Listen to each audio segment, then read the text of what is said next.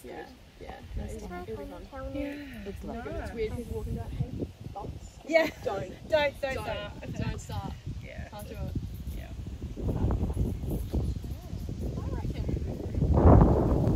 Okay, enjoy, okay? Enjoy. I'll pick you up like 6:30 or 7, okay? Love you. See you later. Don't forget to drink your water, okay? January 16, kanina may clips tayo na dinapop ko si Holly sa sa Valley Lake kasi meron silang picnic party yung mga ka-dance group niya. And pag uwi ko, tada, may injured. Tell them what happened to you. I fell off at the skate park. Oh, kahapon. I'm gonna go have a shower. Alright, kahapon nasa skate park din sila pero hindi ko lang kung nakapag-vlog ako doon pero na-Instagram ko siya pag naalala ko i-insert ko. So ayun, kanina umiyak sabi ni Jan pero ngayon humilom na yung kanyang pasa ay yung namamagang lips tapos yung dito. Kaya sabi ko sa kanya, ganyan ang mangyayari pag sige mong explore. Basta dun sa skate park nakita nyo na yun.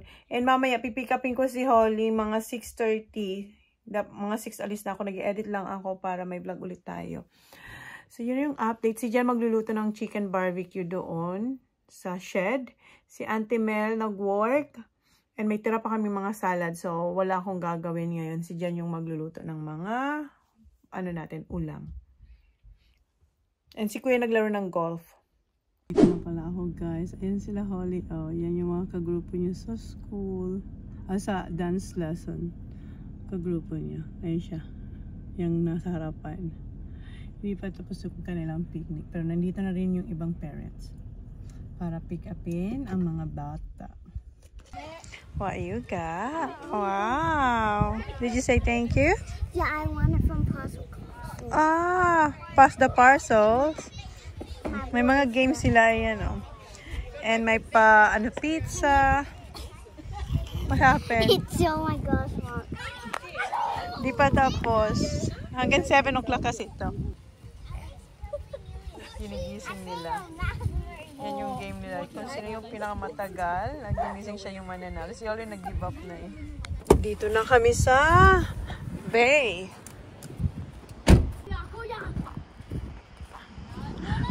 Nakaligo na yung dalawa pala. Ayan si Holly. How's your lips? I alright. It's alright. And nilinis pala ito ni... It's wobbly though. Hala! Which one? The adult? No. Nilinis pala ito ni Jan kahapon. Ayan. Ha, nilinis ni Jan yan. Tinanggal niya yung mga dapat itanggal. Not sure yet. Dito sila, guys. Nag-ship ako and then pumunta ako dito para i-check sila. Ayan si Sam. Kahit pumutok, hindi naman pumutok na magana yung kanyang lips kahapon. And dito pa rin siya. Ayan si Kuya. Mag-sleepover yan mamaya si Kuya kila Kate. Ayan si Sam. Oh my God.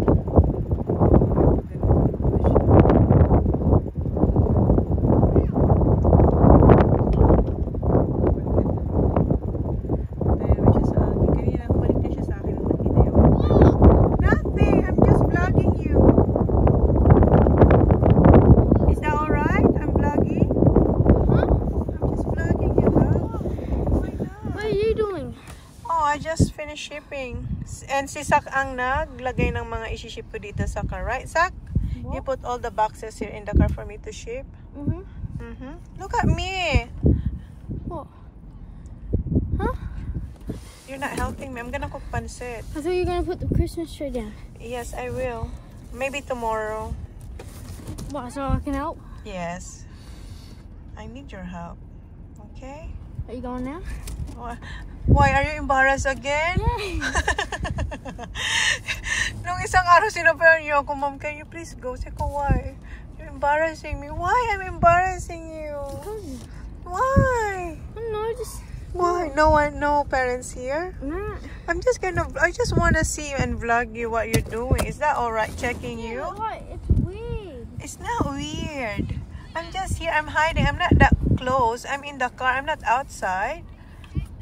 And your friends know that I'm vlogging. Yeah, they say. Oh, don't do that. Oh, go there now so I can go. Okay. Be careful. How's your lips? Good. What did you say? Good. What did you say? Love you. I love you too. Ang sweet niya. Ang swerte na magiging girlfriend is super caring, super sweet. Kaya, ang swerte nila kay Zaki Boy. Kay Kuya kasi si Kuya, alam niyo naman ang attitude ni Kuya, di ba? Shy, hindi ko alam sa magiging girlfriend niya. Oh my God, wag na muna mga sis. Oh my God, yan ang ginagawa ni Sak na kahapon na ewan ko na tumalisod daw yung wheels ng kanyang scooter. Ayun si Kuya. Si Kuya, pumunta na rin siya dito sa akin, nagpaalam siya sa akin. Tumawag siya sa akin actually na matutulog siya, makikipag-sleepover siya kay Kate. Ayun si Kuya. Mahihain din yan si Kuya. Tapos pinunta niya ako dito na early daw siya alis kasi nung tumawag siya 5 o'clock. Tapos, nung pagpunta ko dito, sinabihan niya ako mga 4 o'clock na raw siya alis. Okay guys, alis na ako. May pinapakulan akong pork belly sa bahay. Pero daan muna ako sa shed. I-check ko naman yung aking babae. Luluto kasi ako ng pansit. Dito na tayo sa shed. Sa bay shed. Hi! Where is it? Ayan yung Okay. Minold niya na yung yung nakuha niya kahapon sa nung nag-picnic sila ng mga ka-dance mate niya. Ayan.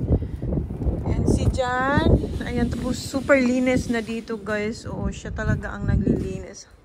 It's very nice now, honey. What did you put in upstairs? What? Boxes? Ayan.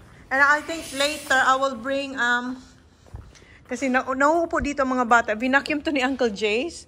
So, lagyan ko siguro siya ng cover para mas malinis siyang upuan. And, ayan. Super naglinis dito si Jan sa shed ni Dad. Tinanggal niya, kung maalala nyo, diba? Ang gulo-gulo dyan. Tapos, yung mga nandito, itatapon na ni Jan sa dump. Nandoon na siya sa trailer. Nandoon. Ayan. Ayan. Okay, balik na ako. See you, Baba. Did Daddy boil the water? No? It didn't say. Auntie Mo said. What? Just any water? Warm?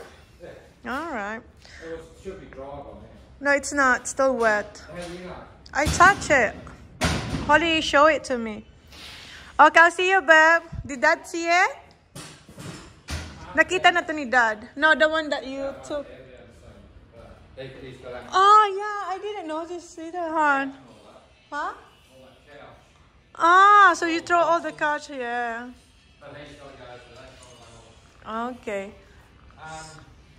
Na ako sa bahay, nakaayos na ako kasi magla-live din ako while pinapakulang ko yung pork belly kasi mamaya ko pa naman siguro mga 4:30 lutuin yung pansit para mainitin pa siya pag dinala ko dito. So habang pinapakulang ko yun, magla-live tayo guys. Dami ko ng mga tinda, iba-iba pampaglow. yung mga drinks nga, yung sinasabi ko sa inyo. So, yeah. Alis na ako para, kasi wala naman akong gagawin dito guys. Alam niyo naman, nakita niyo yung mga boys, may kanya-kanya na silang ganap. So, ako magluluto. See you, babe. Love you. At what time we come back? What time do you want me to bring the pancit? 6 o'clock. Oh, 6 o'clock. DJ ring it? Yes. And he said it's going early, like 4:30. Alright. See you, ha. Love you. Tapos na pala ako mag-live. Mga siguro 1 hour and a half lang ngayon. Naghihiwa na ako ng aking mga gulay para sa pansit. Ayan. Nahihiwa ko na yung mga vegetables. And nanonood ako ng Korean drama. Si Jan nandito naligo. At saka si Holly. Sinusutay ko muna yung carrots. Nakaligo na siya. See ya! Yeah, I'm just... That's 1 hour. Hello? 1 hour? Yeah, Alright. 1 hour. Okay. So, tapos ko na lutuin yung ating bihon. Meron tong roasted chicken from Coast. And lalagyan ko siya ng pork belly on top. So, ito yung pork belly na ilalagay natin sa bihon. Meron pa ako sa air fryer na niluluto. Ayan. Crispy Tikman natin tong crispy pork belly. Mainit pa siya.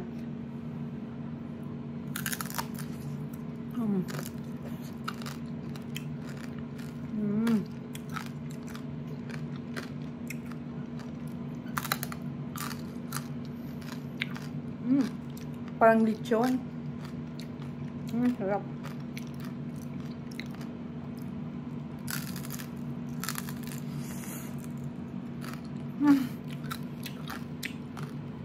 Na yung ating bihon, guys. Nalagay ko na yung crispy pork belly. Meron pa dun sa sa air fryer, pero ang dami na nito at saka may chicken pa siya. Ayan, punong-puno siya ng toppings. Okay, punta na ako sa caravan kasi naghihintay na sila sa akin.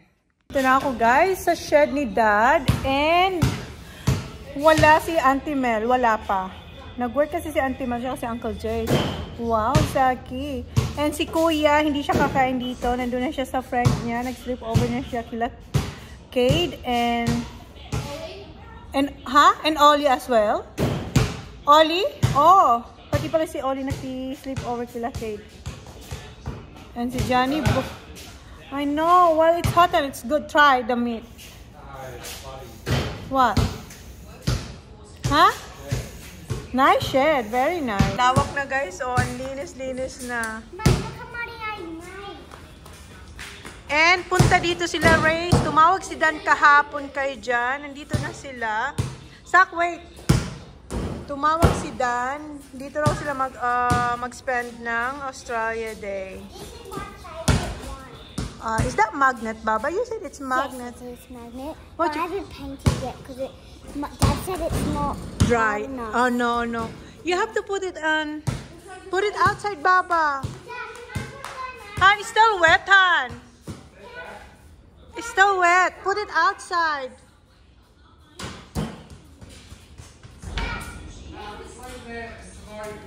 Okay, just leave it there then. Andun, no? Nakahilera dun. What Dad said? Happy? Mom, I can still use. Dito na si Auntie Mel. It's huge, isn't it, Uncle Jace? Like the old days when it was first. Yeah? Ayan na. Ayun, go kay Baba. Ano lang yan, tinapay lang kami, guys, tapos pansit. Very simple lang, kasi halos everyday heavy ang dinner namin. Nice, Uncle Jace? Like the crunch? Okay. Yan, Filipino style. Pinalaman sa tinapay. Go, Uncle Jace! Eat! Who is this for? No one, Auntie Mel. Looks nice now, Auntie Mel. Wait. Get a better one, because that red one is So flashy. too thin. Ah. Get two. Get to. Kuha si Auntie Mel ng panibagong tablecloth. Kasi tingnan niyo itong tablecloths ni Dad. As in, bata pa raw si Jan. Nandiyan na yan. Tapos papalitan to ni Auntie Mel. Binili to ni Auntie Mel pero papalitan niya kasi manipis. So, ayan. Way better na talaga dito sa shed. Ang ganda na. Aliwalas. Tapos na kaming kumain. And ayan yung natira sa pansit. Dessert na may dala si Auntie Mel na mud cake. Tapos meron pa tayong meron pa tayong ice cream. Ayan na yung kay Sak. Naghanap siya ng cream. Ayan, go to Daddy. So the ice cream's too hard, you should let it melt like I did. Yeah, just like cream. Han, do you want more or just this? That's enough? Naubos yung cake na dala ni Auntie Mel. Sak, put this back up, please. Saki, bye,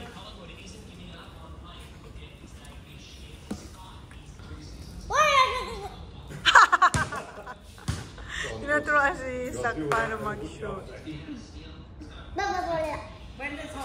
Oh, it's right. You must have been further away from one step away.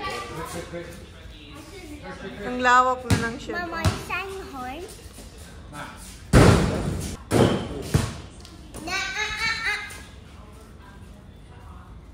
Oh, you're going to show him what he's doing. Holy. Alrighty. One. Quick go. Dribble the whole way there. Dribble the whole way. Look. Why is it there?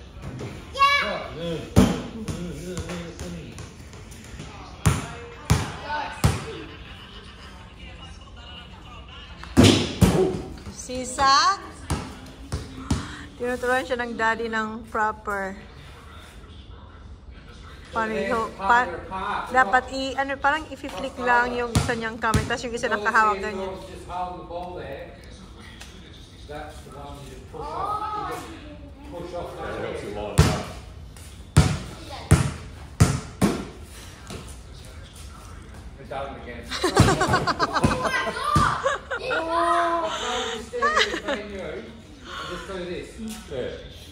Passing, yes, pass it to dad.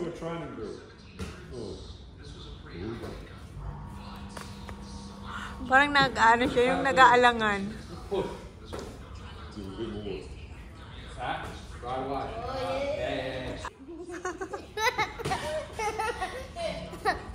Like this hand's nowhere near this hand. John, can you do that on his leg like he does?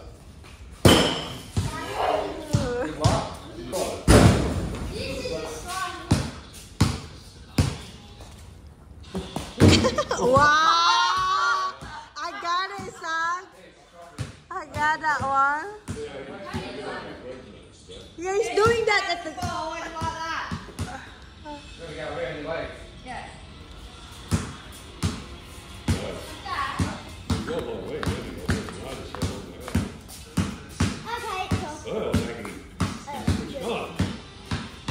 He's doing that at the game. He does it in the game, though. Yeah, he does that in the game, Uncle Jers. Ah. Yeah, that's your style, mate. Wala ka. That's your style, Zach. Cross arm. So he's got to get it out. Where's he going to get it out? Take his hand, man. You can't do that. Take his arm somewhere. It's just there, just one hand, push one hand. Up from the head.